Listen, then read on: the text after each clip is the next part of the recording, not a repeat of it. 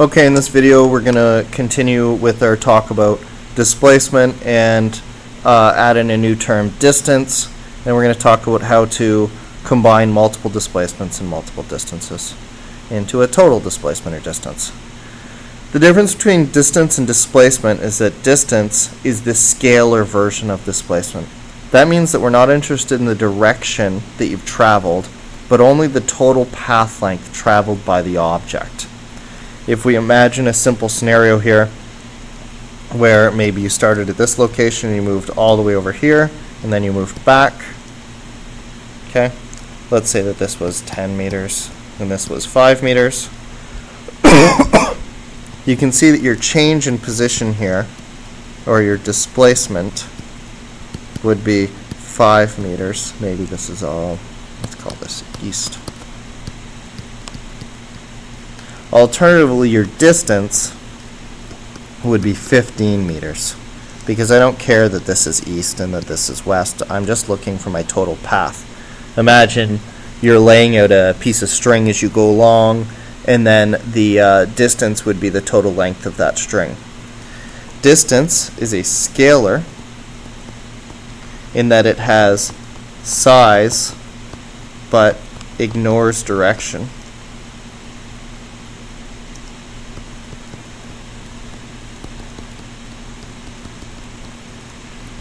And displacement is a vector in that it has size and direction.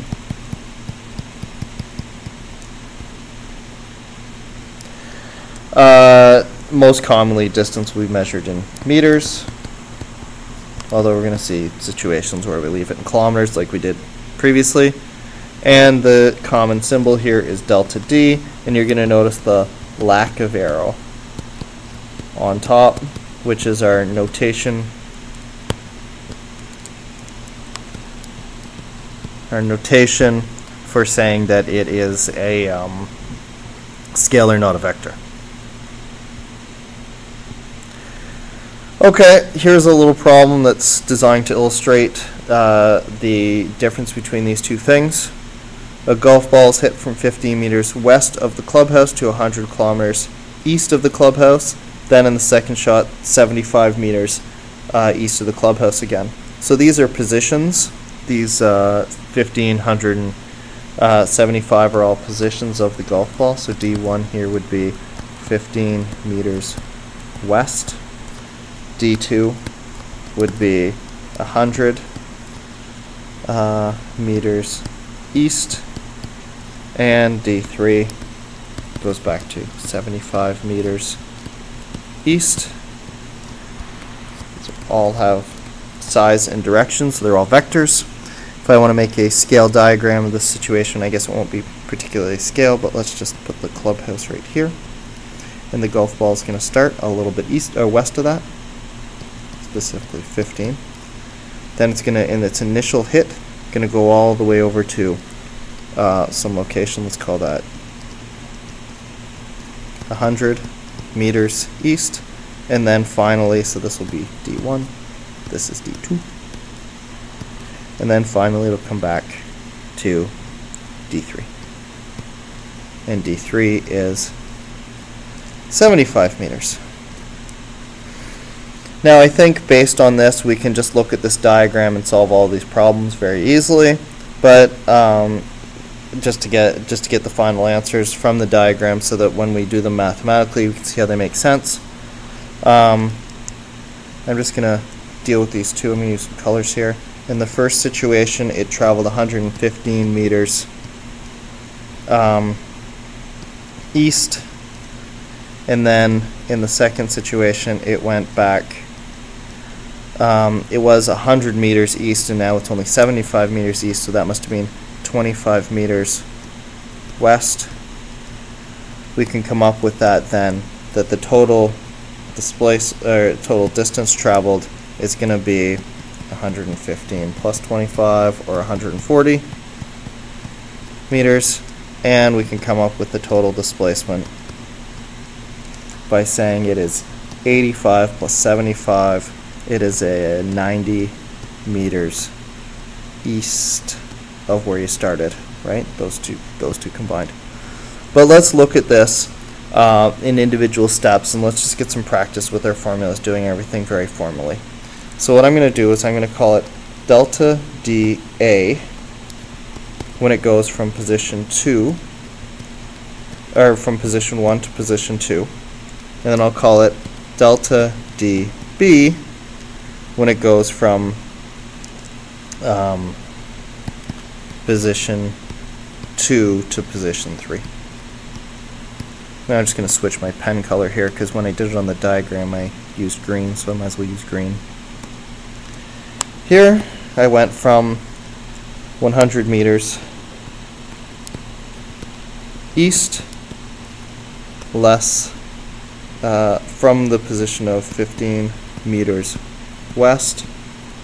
Now you'll recall from the last video that if I have something like 15 meters west, I need a common direction here to find this displacement, so I can change that 15 meters west to a negative.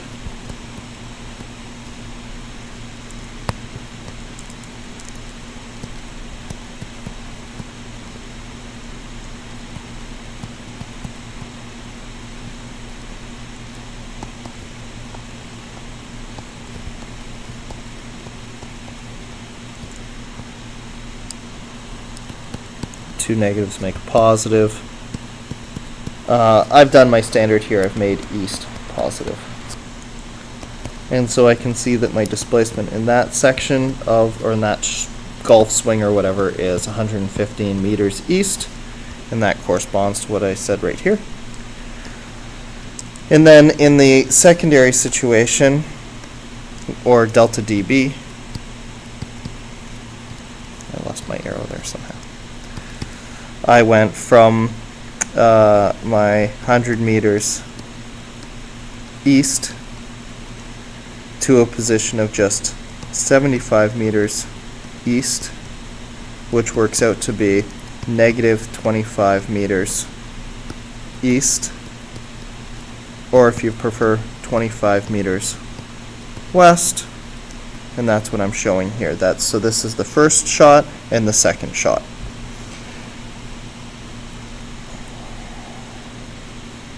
Now to compare displacement and distance, delta D total, if I'm interested in displacement, is the sum of these individual displacements, delta dA and delta dB, which would be 115 meters east plus 25 meters west, and I'm just going to move my next example down here a touch. I'll just give myself a little bit more space.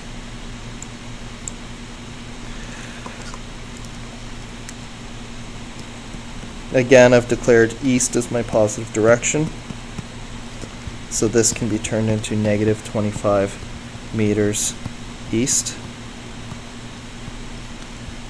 And then if I go plus 25, or 115 minus 25 effectively, I get 90 meters east. Again, going back up to the diagram, 15 plus that 75, and my total displacement, or my total change, is to 90 meters to the east, which is what I have here. Alternatively, if I want to do my total distance, I use the same formula, but now I'm dealing with scalars. So I'm uninterested in my total, or I'm uninterested in my overall direction. 115 meters plus 25 meters. And you'll notice what happens here is, because I didn't call it 25 meters west, I just called it 25 meters, that when I go to add these things, I don't have to make it negative, and as a result I get my total path length, or the total distance traveled by the golf ball, ignoring the directions. So I get a total distance of 140 meters. Again, in this situation, they went all the way to 115 and back 25. If you were pulling out string behind you or measuring your path that you have to walk to hit these things, then you have gone a total of 140 meters. And that's what distance is. One more example here to follow that up. Plane is flying to Toronto, flies 2,000 kilometers north from Miami, then it's rerouted to Niagara Falls and travels 100 kilometers south. The plane uses approximately $80 per 100 kilometers of fuel. How much fuel could have been saved by flying directly to Niagara? So here you're going to start way down here in Miami, and you're going all the way up to Toronto, and then you're coming back. This is 2,000 kilometers north, and this little bit here is 100 kilometers south. This problem is different from the last problem, and it can be a little bit subtle in the wording. There's a follow-up video to this video that deals with this.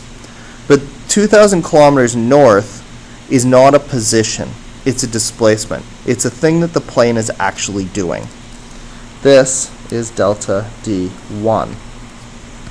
It is not D1. We didn't say that the plane was 2,000 kilometers north in Toronto. We said it flies 2,000 kilometers north from Miami to Toronto. So that's an actual distance or displacement covered by the plane. Similarly, when it gets rerouted, and it's delta D2 here, that's a displacement. It's not a position. We're not saying that Niagara Falls is 100 kilometers south of Toronto. We're saying that the plane travels that 100 kilometers. It's subtle, but it's different. If it was these guys, then we would be using these formulas, delta D equals D2 minus D1, that we saw from the last video. But because we're dealing with actual displacements here, we want to do the totals. So delta D total, or the displacement total, 2,000, is equal to the sum of these individual displacements.